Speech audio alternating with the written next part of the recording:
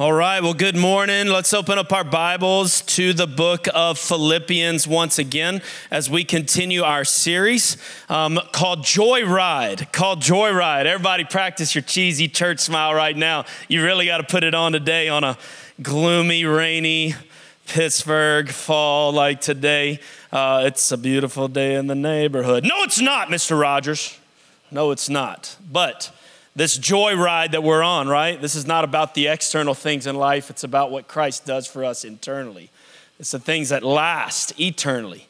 And so we're so thankful for all that the Lord has done for us. Rejoice in the Lord always. Again, I will say, rejoice. Come on, everybody say rejoice. Rejoice with a smile on your face. Come on, let's say rejoice. Hey, we have a great message, great text to jump into. Once again, I want to remind you of our Vintage Connect card. Please take some notes on the back. And remember, this time is not just for this time. We want you to go and process this throughout the week, maybe in one of our incredible V groups, unpack this. It hurts my feelings, but it is what it is. You guys are only going to remember about maybe 10% of everything I preach on today, right?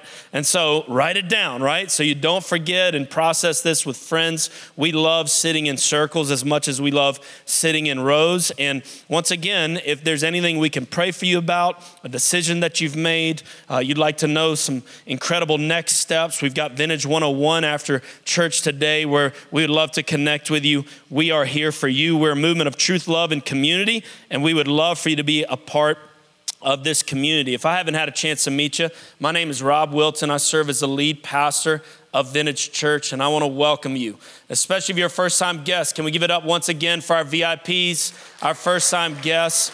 If you are worshiping with us online, thank you for joining us. We love that you're worshiping with us online, but it's way more fun in the house, and so we'd love to see you in the house pretty soon. Hug your neck and get to know you and welcome you into our family. 2 weeks ago, we were in Philippians, and this was kind of what we proclaimed together. He exceeds. Everybody say, he exceeds. He exceeds. Remember, we reminded ourselves that Jesus is the greatest, right? He's greater than anything in this world, and he satisfies more than anything in this world. And so we considered that he exceeds, as the Apostle Paul reminded us. But whatever I thought was gain, I now count as loss for the surpassing worth of knowing Christ Jesus our Lord. And then last week, we took a little bit of a break and we started to lay a foundation for where we're going in the future. And Pastor Wes Weinbarger came here from Travelers Church and he preached a great message about kingdom partnership. And I want to encourage you to go online and watch that message. The thing that stuck out to me the most is, God is looking for people who he can trust, right? Because he wants to entrust us with great things. He wants to entrust us with great things. And so let's jump back in. We're going to consider here today's text, this word, this proclamation. He sustains.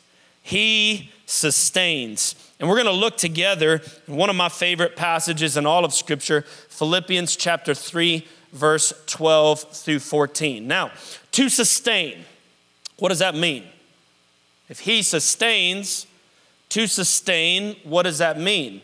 It's to strengthen or support or help reach a goal. Thank you for that dictionary definition, right?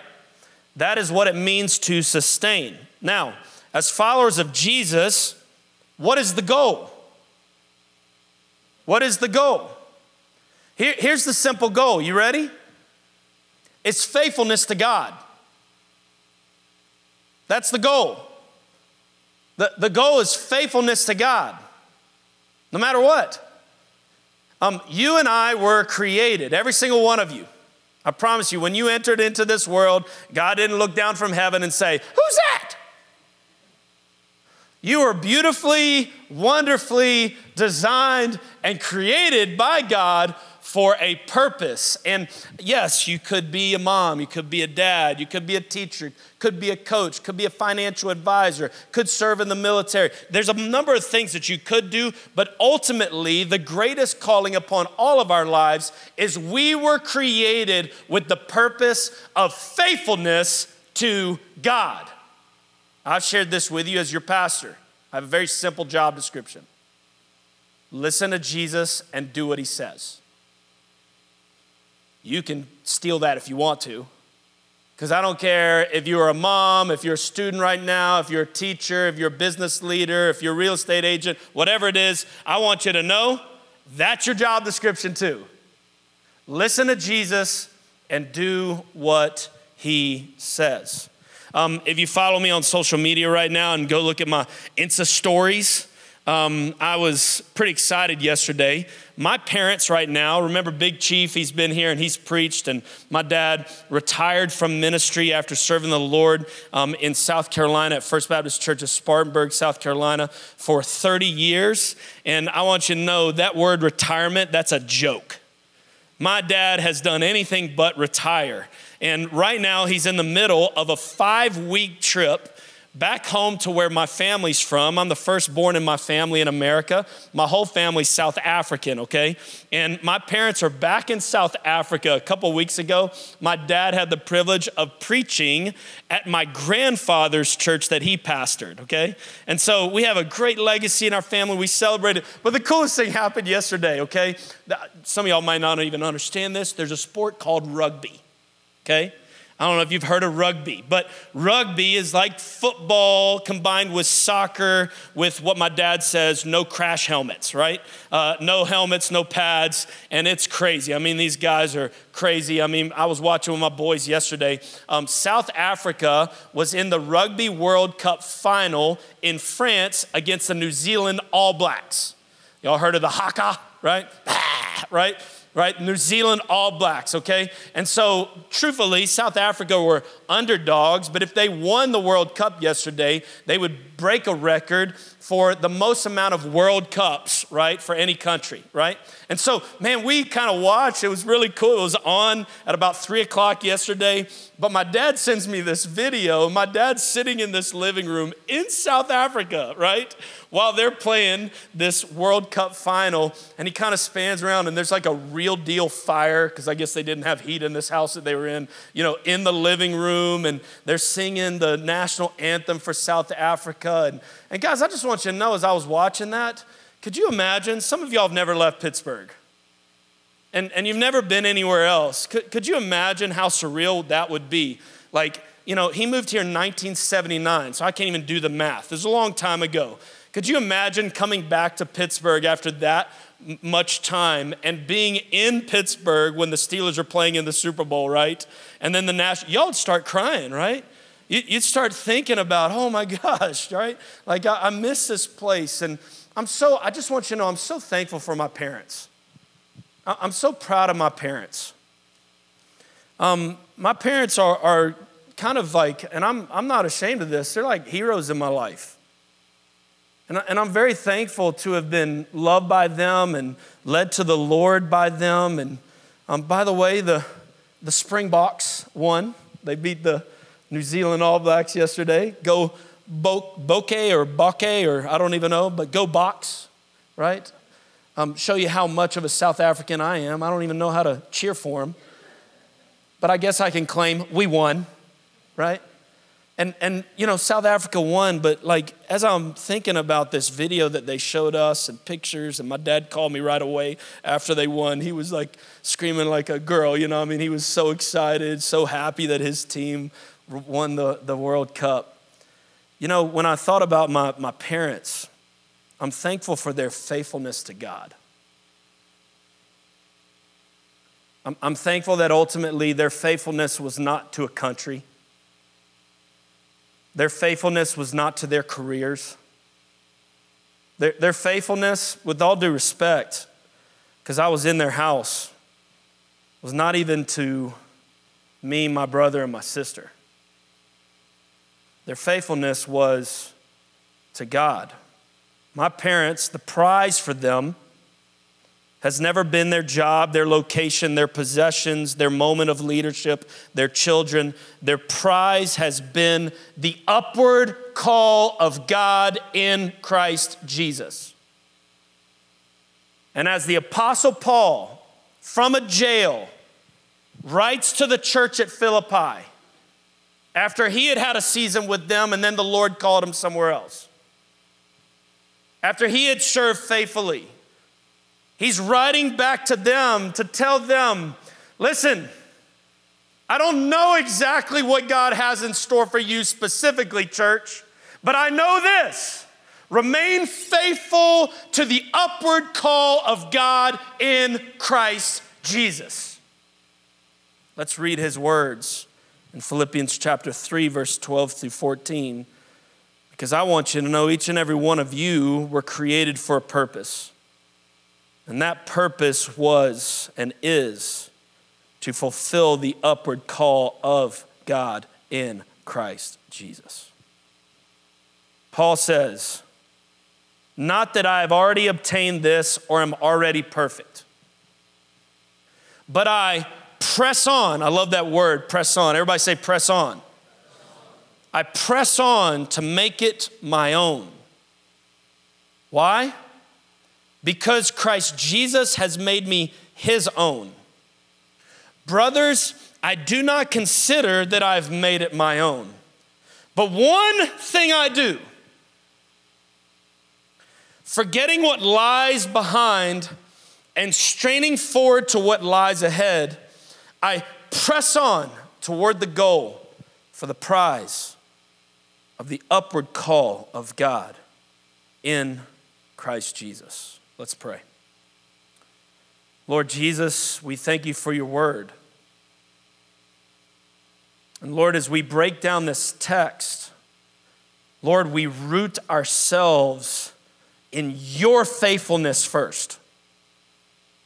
God, this is not a text that drives us to carry everything on our shoulders and to do everything for you. No, God, this is a text that reminds us of the truth that because Christ Jesus has made me his own, because of the faithfulness that you've showed to us, God, we are compelled to be faithful to you.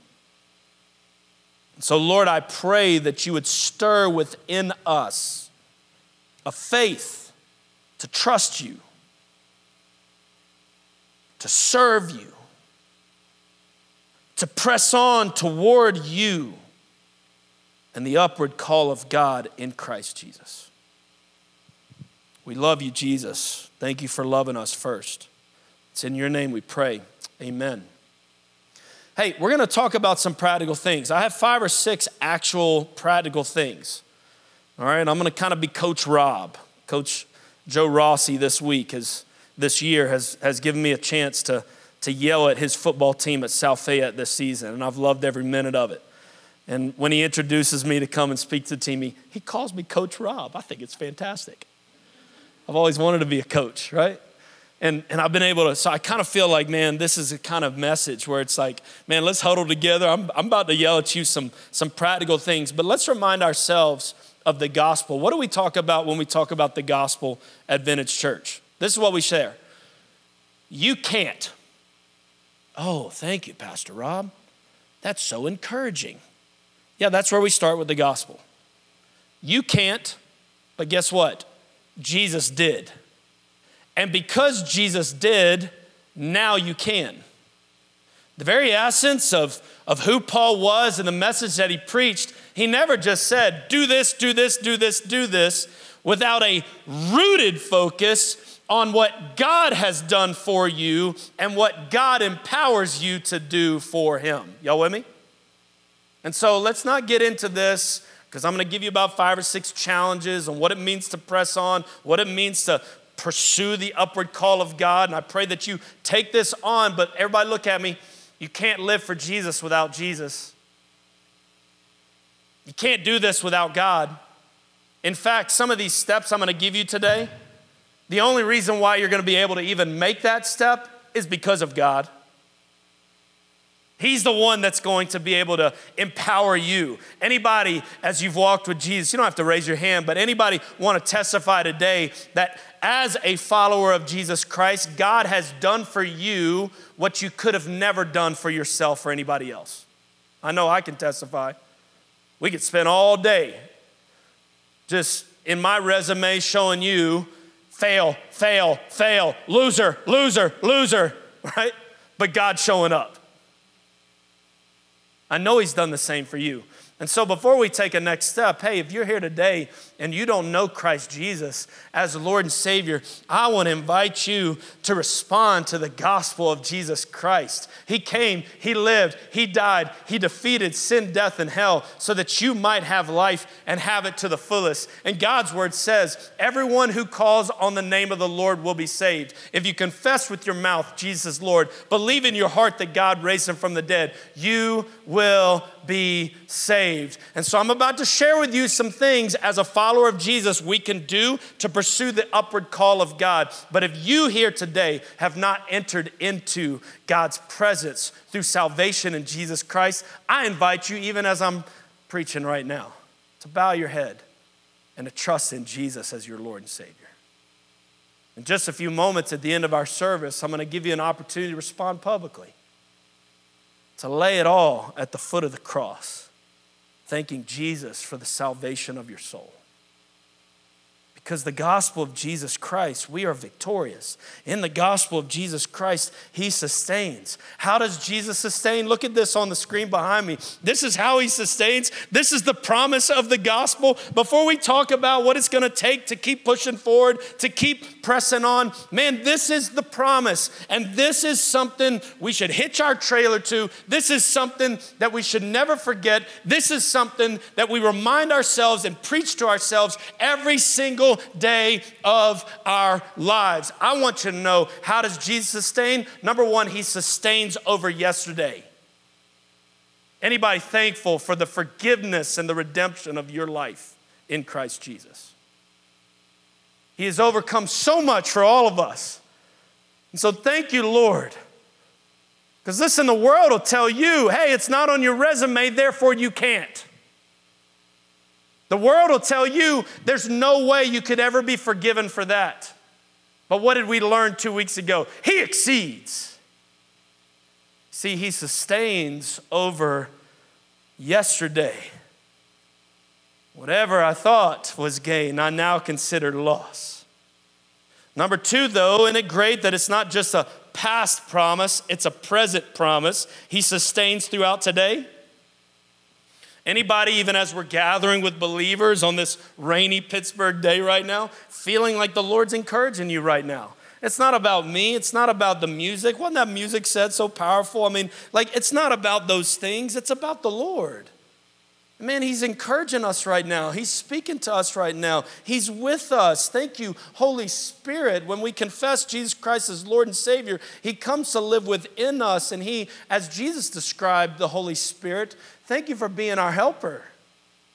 Thank you for walking with us, being with us. You see, he sustains throughout today.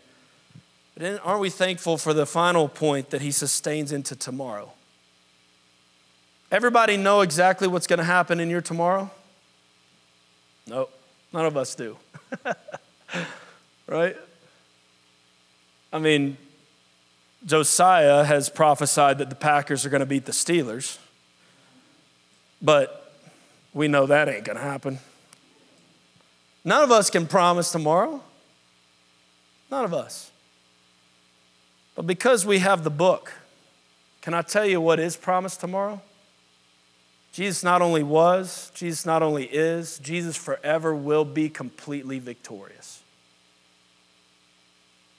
Thank you, Jesus, for sustaining into tomorrow. Let's read this text again, but I want to read it in its full context. And then I want to break down a few challenges for us as we are rooted in the gospel together. Philippians chapter 3, verse 12 through 21.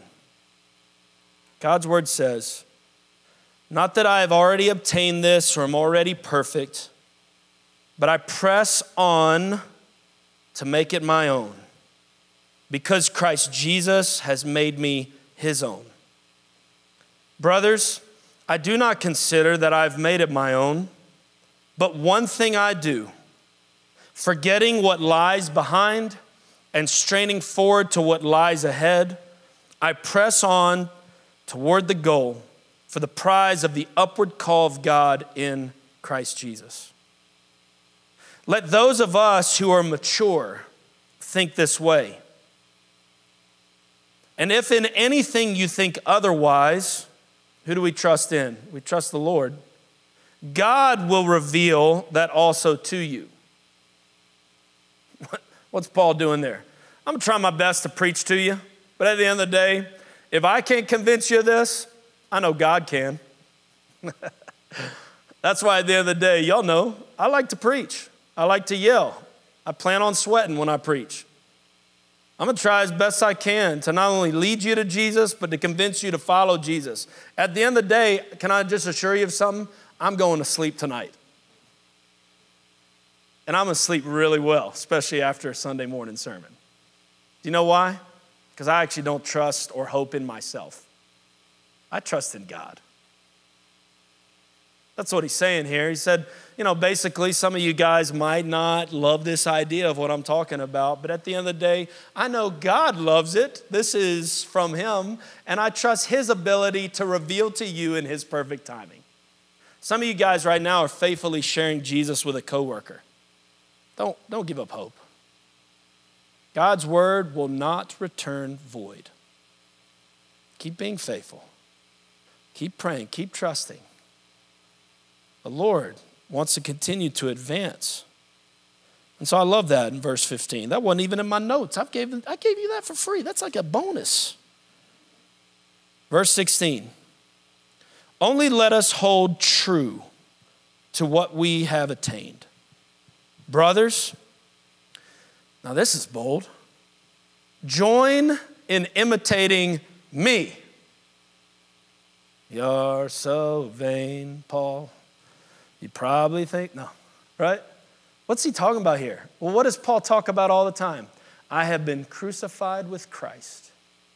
It is no longer I who live, but Christ who lives within me. So when he says to people, hey, I want you to watch me, actually, who's he telling people to watch?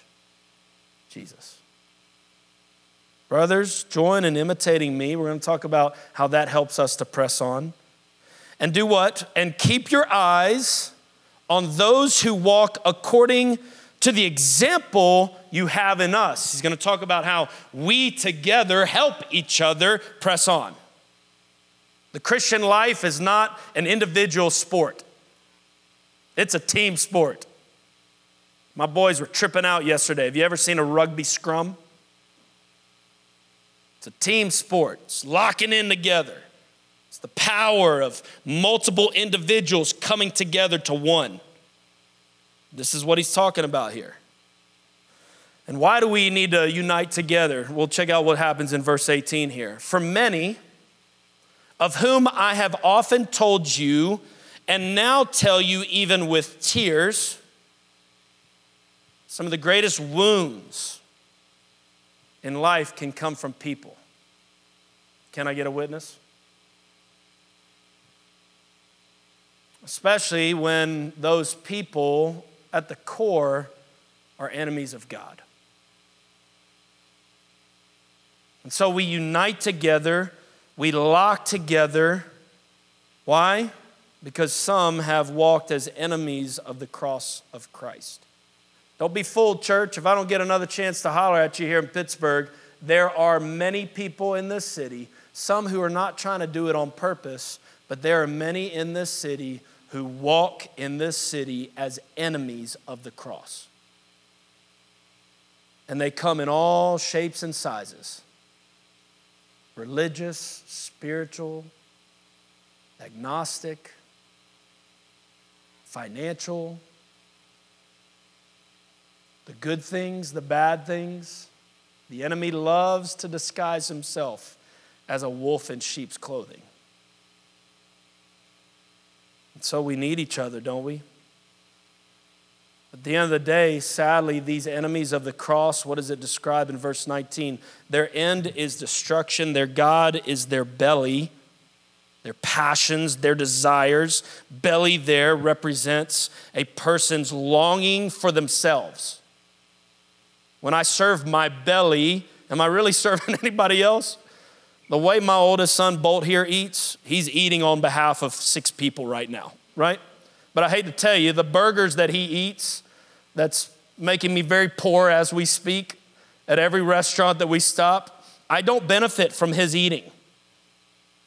In fact, it's major loss in my life. So what is Paul talking about, right? When he says their God is their belly, their God is themselves. Everything's geared towards their accolades, what they get.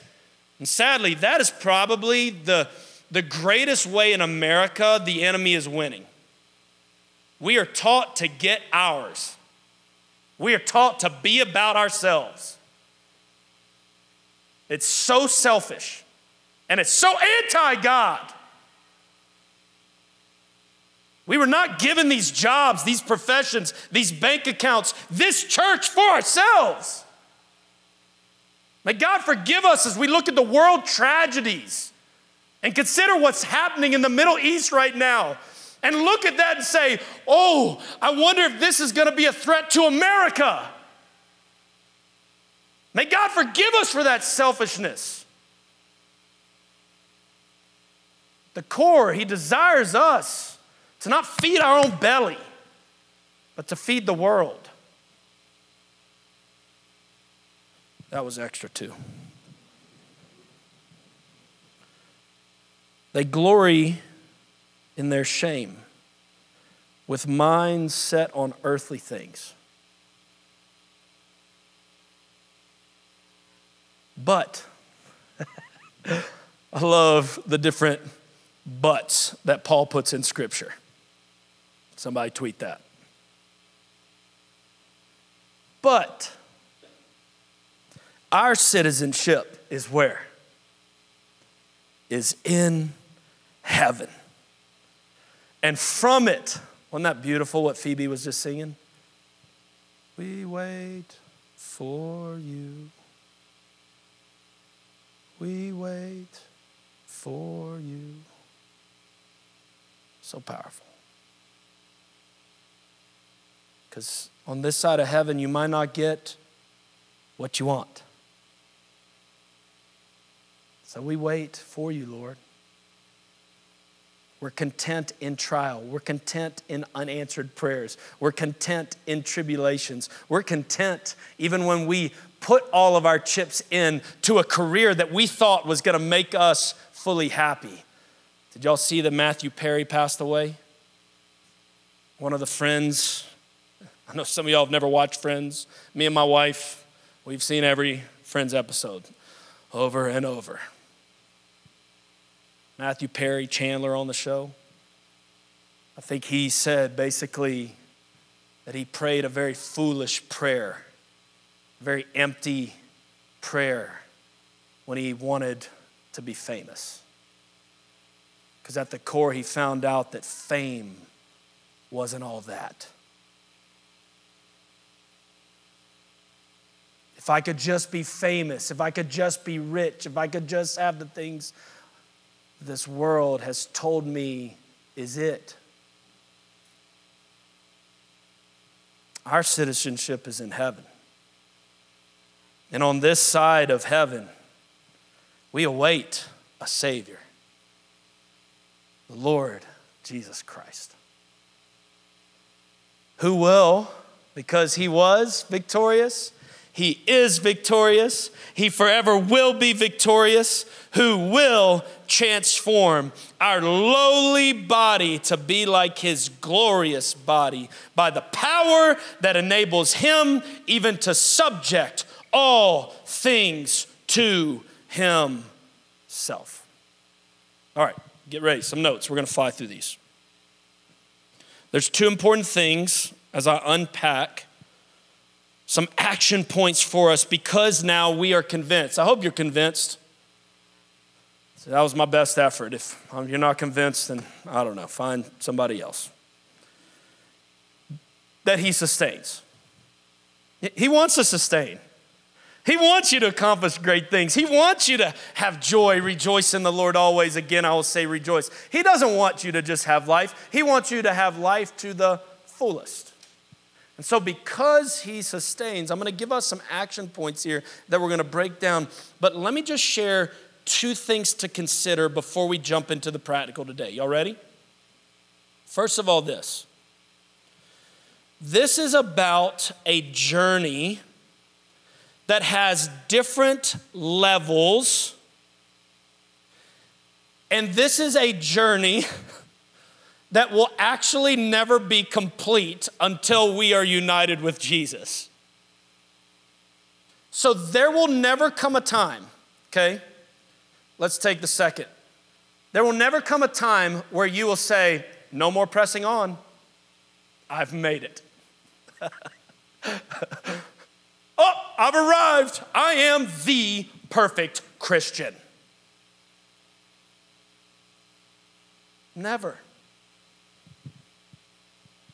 Now, this is true for everyone in the world except my mama. I'm just kidding. Are y'all with me? You will never, some of y'all are clicking on all cylinders in terms of your walk with Jesus. This is a verse for you. Don't settle. Oh, I've arrived, man. I finally, can I tell y'all something in church world? I finally got my doctorate. I mean, can't y'all see the glory of God just resonate on my face because I'm Dr. Rob Wilton and I've arrived? I got nothing else to learn. I got so much to learn. I've told y'all, my grandfather on his deathbed, 90-something years, preached 50 plus years. 1 week before he died, showed me something new he learned from the book of Romans. We'll never get there. But now let me speak to this. We're all at different levels, aren't we? Some of us have walked with Jesus a long time. And as I'm preaching this text, you're yawning because you're like, I could do it better. Some of y'all in this room, you're like, I've never heard this verse, but I love it. This is something new and fresh in my life. Y'all with me? We're all at different levels, and so we show grace and mercy to one another. We help out each other. We serve each other. So are we clear as we jump into this? There's not going to ever be a time where we don't press on. Right? On this side of heaven or when Jesus comes again. Secondly, let's honor and respect and love everyone at every place. Do you know that when I get up to preach, some of you guys get really frustrated when I say the simple things? Why won't he just get into the deep stuff in God's word? I ain't just thinking about you. Because every week I anticipate that there's someone in these seats that maybe has never even opened up a Bible. And so I fully intend, okay, everybody look at me. I fully intend to not discriminate here at this church. I want to equally frustrate everyone in this place. I hope you're okay with that. Because I'm trying in this moment to connect with all the levels. What's most important for me is that in all of our levels, y'all with me? We keep pressing on. All right, so how do we do that? Because he sustains. Y'all ready? Write these down. You're not going to remember them. Write these down. Get out your phones, whatever, write them down. Start yelling at you if you're not writing them down. Number one, press on. Everybody say press on. All right, that's the first reminder, right? Right here in the text, because he sustains, press on. So highlight verse 12 and verse 14. It says, first of all, not that I have already obtained this or am already perfect. There's Paul's emphasis. You will never arrive. Okay, anybody think Paul was legit? Y'all do understand. He comes through those doors, I'm sitting down, handing him the mic. Like, I'm out. I'm not preaching with that guy in the room. Like, no, you get this. Pastor Paul, this is your thing, right? So does it humble anybody to know that he says that he hadn't arrived? That he said he's still got to work on some things? That he said that he's not already perfect? Y'all with me? All right, so I don't think we have any Apostle Pauls in the room. So we definitely got to keep moving forward. But what do I do? In my imperfection, in my struggle, in the battle, I press on to make it my own. Why? and rooted in the gospel because Christ Jesus has made me his own. So Paul says, I'm not trying to live for Jesus without Jesus. No, the only chance I got to live for Jesus is because of Jesus. Y'all with me? He's going to empower me to press on. You know, that speaks to calling. Everyone has a specific purpose. Everyone has a specific calling. We've got to examine in our hearts through the power of the Holy Spirit what it is that God has entrusted us with. Paul says, I press on. But then he starts to talk about the prize, not just calling, but prize. Look at verse 14. He says, I press on, and where am I going?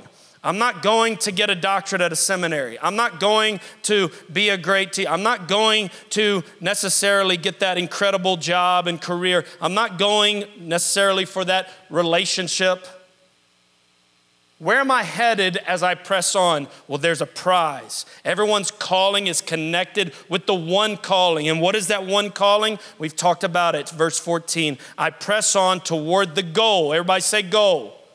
The goal for the prize of the upward call of God in Christ Jesus. All right, number 2, shake off.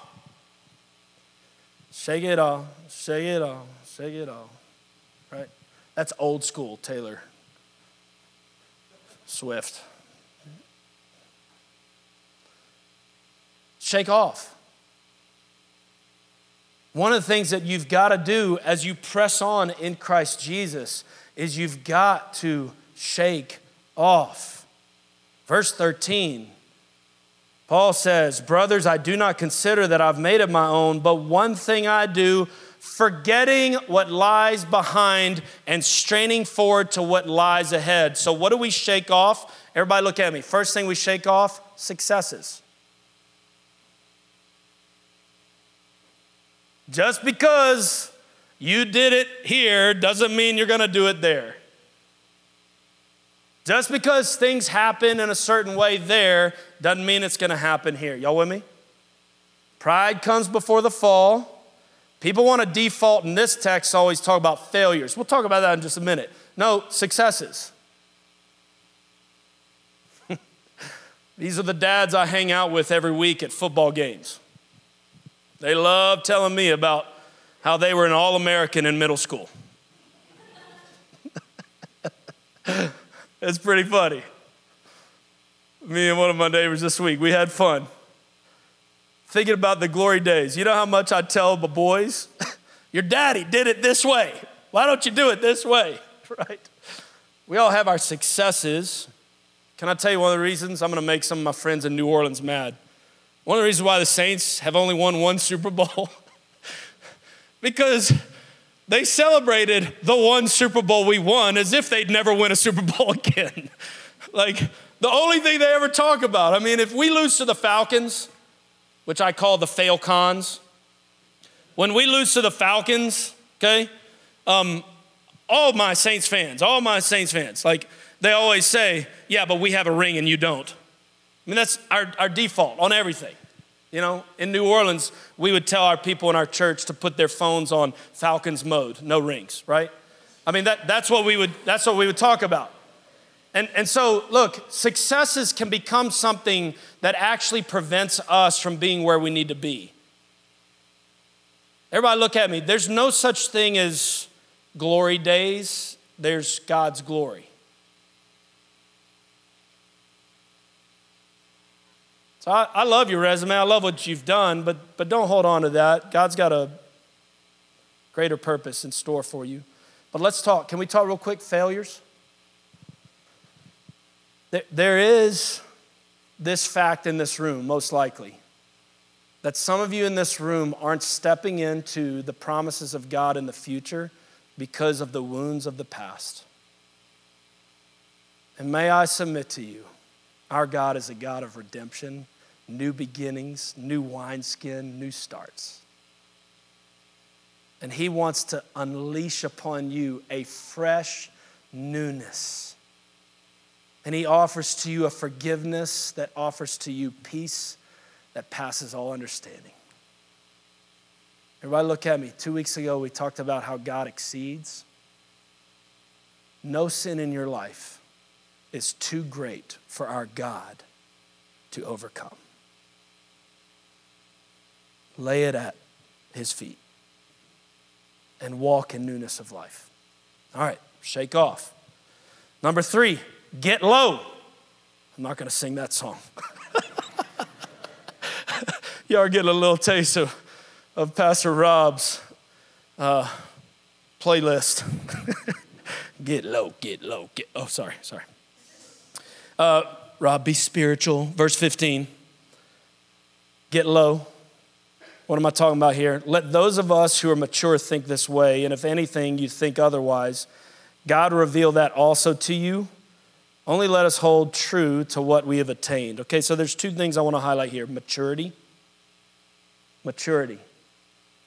Contrary to what our politics in America are teaching us right now, Jesus would say the greatest is the servant.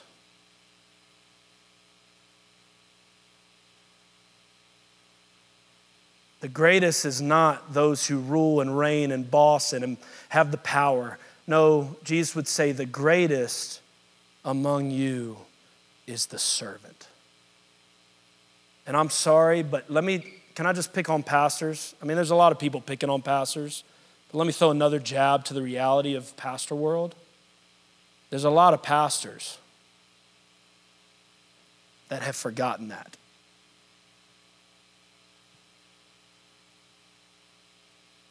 Greatness is not defined in platforms. Greatness is defined in humility, in servanthood. Jesus was the model. He became obedient to the point of death, even death on a cross. Humbled himself. Everyone wants a title and a position and impact. But guys, true maturity is not just found in humility, but it's found in hard work. It's found in hard work. Everyone wants the platform, but no one wants the work that it takes to have the platform. Pastor West last week, God wants to trust you to entrust you. One of our problems in church world today is everybody thinks because they got an Instagram page, they can pastor a church right now. Like, no, there's time that needs to be spent. There's training. There's all these different things that we need to do. Yes, God uses us despite us, no doubt. But when it comes to maturity, guys, this is going to take time in your life.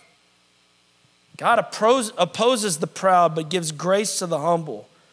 And how, through time, does God shape and mold us? It's truth. Verse 16, only let us hold true to what we've attained. God's word hurts. God's word shapes. God's word leads. So we hold true to the word of God, not the word of a denomination or a word of even a pastor or a word of mama, and I'm a mama's boy. No, we hold to their words if it's the word. The word will not return void. Get low. Spend your mornings, instead of trying to lift you up with great posts on social media, spend your mornings on your knees under this powerful word of God. Get low. Number 4, lock in. How do we press on, church? We need each other. We got to do this together. Lock in. Lock in. Verse 17 through 19, brothers, join in imitating me. Keep your eyes on those who walk according to the example you have in us. For many of whom I have often told you, and now even tell you with tears, walk as enemies of the cross of Christ. Their end is destruction. God is their belly. They glory in their shame with minds set on earthly things. And so number 1, think about examples. Paul offers himself up as an example to be imitated. Join in imitating me. What is Paul talking about here? This is not something where he's putting himself up on some pedestal. He's talking about the importance of discipleship. He's talking about the importance of sacrificing. For you to even say, hey, imitate me, what are you doing? You're actually dying to yourself and your agenda that's all about you, and you're sacrificing time each and every day to say, you know what? I've got someone who's gonna come ask me questions. I've got someone who I've gotta take time with and meet over lunch. I've got someone that I need to lovingly walk through the word with. That's what he's doing there. He's talking about the mission of one anotherness in Scripture. We can't be about the one. We got to be about one anotherness. And here, he talks about discipleship. I'm so thankful to be in a church that has so many great examples of people who are trying their best to follow Jesus. Find someone, church family, that's ahead of you. Those of you who have new babes, God's blessed you with a little church. Find, an OG parent. Teach me your ways. These kids be crazy.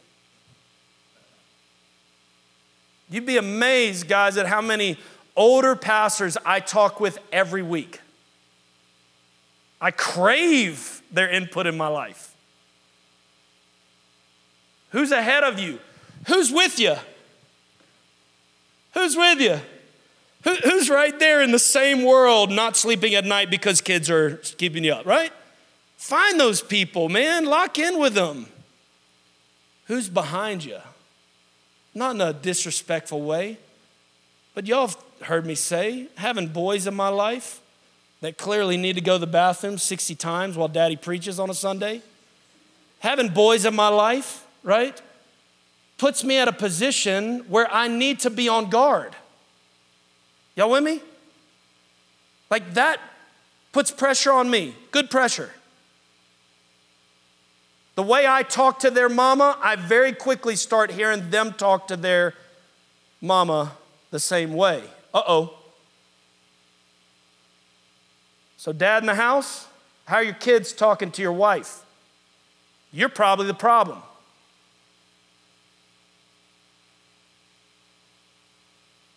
See that pressure? I want someone to actually be behind me because it's helping me grow to become like Christ. And so ahead of me, with me, behind me. Now here's what's cool about this. If Paul would say, I'm in this situation right now, not perfect, and he was doing it, so can you. This is not about finding the perfect person ahead of you, the perfect person with you, the perfect person behind you. No, get in the game and all of you press on toward the upward call of God in Christ Jesus. Lock in.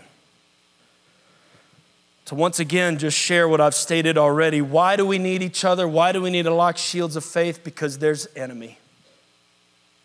And the enemy is going to do everything he can to convince you to quit, to not press on. We need each other, don't we? I need you. You need me.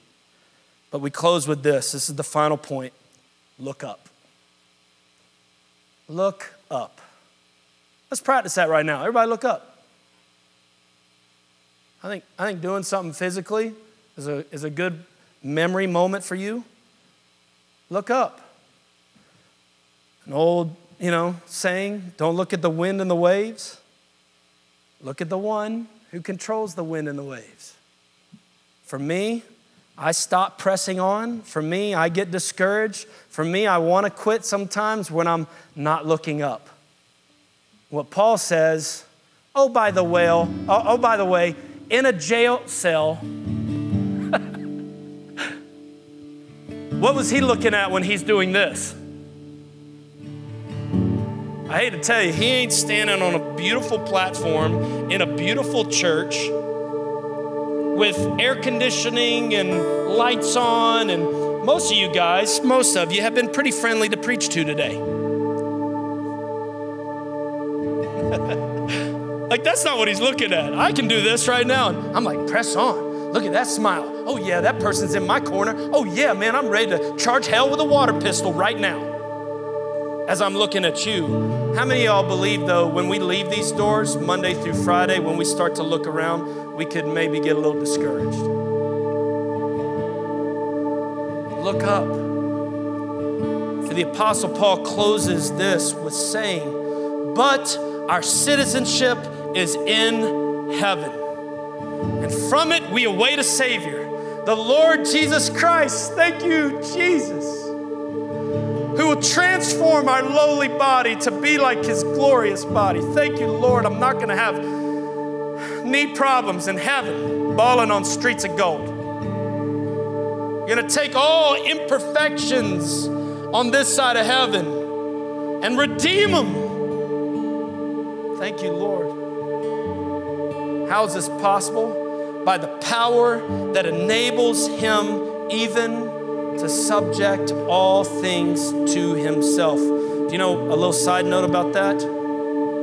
I need y'all to know this, because there's a lot of people against Team Jesus in the world today. Can I tell y'all something from Revelation? All will bow. Some are like, oh, we're losing. I don't know if we're going to win this thing. Revelation tells us all will bow. All hail King Jesus. Look up. Look up. And as you look up, thank the Lord for the work that he's doing right now in you. Anybody want to thank the Lord for the victories you're experiencing today? I know I am. I'm thankful. But also anticipate and look up, knowing that the work that he has begun in you, he will bring it to completion at the day of Christ Jesus, our Lord. Lord Jesus, we bow before you and we thank you for this promise, for this word. Lord, empower us through your faithfulness. Oh God, you are faithful. To be faithful and to press on towards the upward call of God in Christ Jesus, our Lord. In Jesus' name we pray. Amen. Let's stand to our feet.